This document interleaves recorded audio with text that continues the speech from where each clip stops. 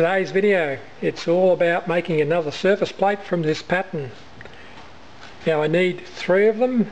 If you scrape them in, you need 3 of them to get a really flat surface.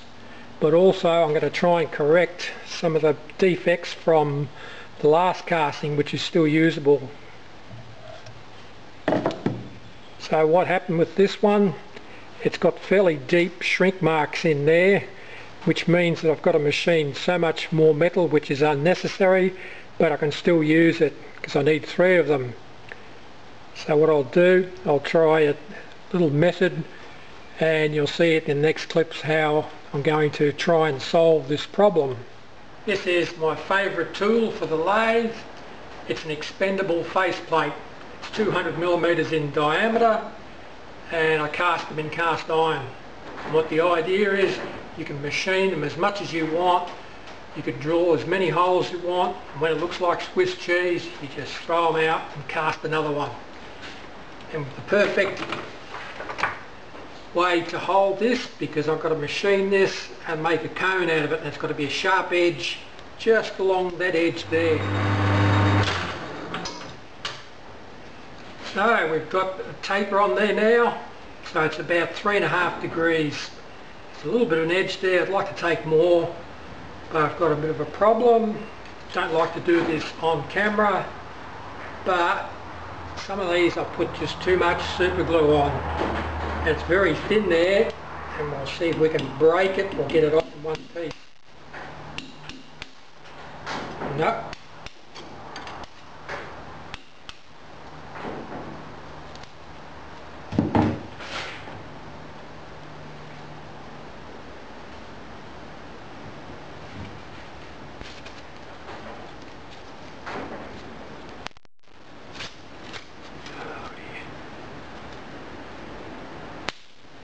No.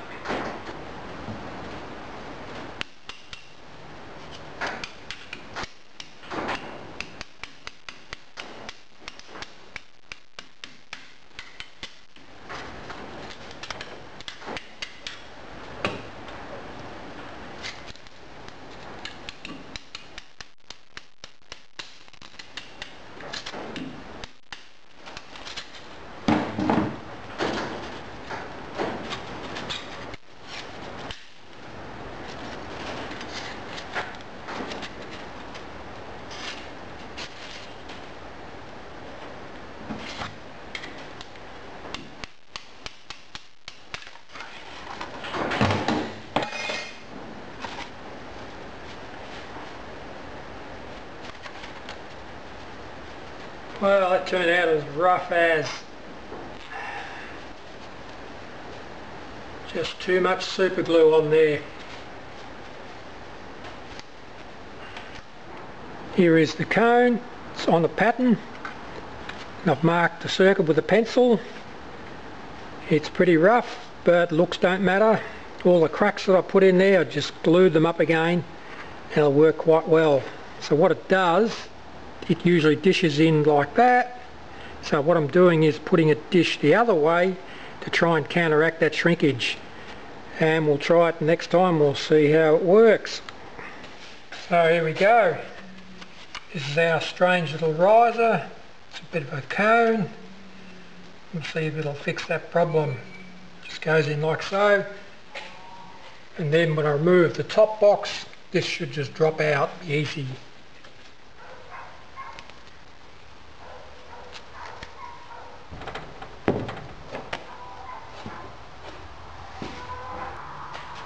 So there we go, don't need to wrap it, just fell out. Plenty of draft.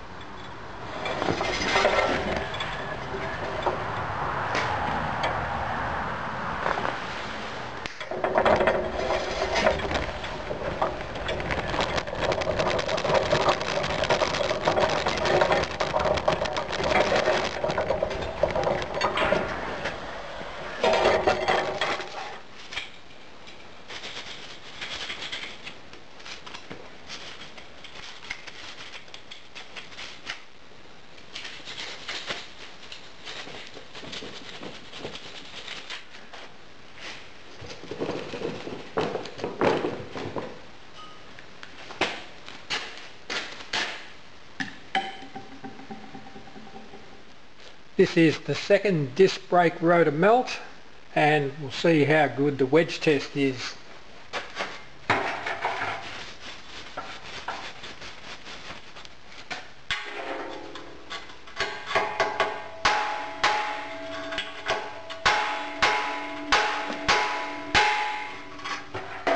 This is the fracture from that test. You can just see some white cast iron mixed with grey cast iron. It's called mottled iron, and I cut back a bit on the ferrosilicon. Maybe I cut back just a little bit too much. Might have to go back the original amount, but being a thick casting, the surface plate, it probably won't matter too much at all. The casting has been cleaned up and we'll have a closer look at it. So I'll put a ruler across here. You can see it's raised in the centre, exactly what I wanted, whereas before it was dished. So we'll have another look at the casting. And we can see, right, bring the camera down a bit. What happened here, I rammed it too softly, and I went around my finger and touched just there to feel how hard I'd rammed it, and it made a little bit of a spot where the metal could leak. I should have filled it up full of sand, but I didn't bother, so I thought, right, we'll just clamp it down harder with the clamps, and you can see what happened. It leaked all the way along here, and it could have leaked out completely, but with the clamps it saved the day, and the wood burnt and it protected it so it didn't come out. And the other thing, you have a look at that, these little dams, what I like to call them, protectors, if you splash here they won't go down into the riser. They work really well. So I've cast up 2 surface plates, and one was the lathe bed, this one was the disc brake rotor, like here. So I'll machine them up in a future video and we'll see how they turn out. But what the next video will be all about is the disc brake rotor again, but these castings will range from simple castings to a bit more complex, thick and thin. You've got to experiment, see exactly what happens, and I'll know for the next time when I use the disc brake rotor to cure some of the problems if they turn up.